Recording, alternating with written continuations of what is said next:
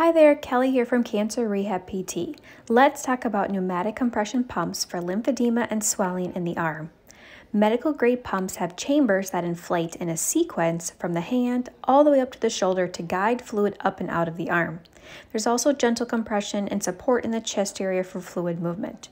They are generally worn for 30 to 60 minutes a day for a full treatment. Be sure to follow along and subscribe for more information and content related to lymphedema and swelling.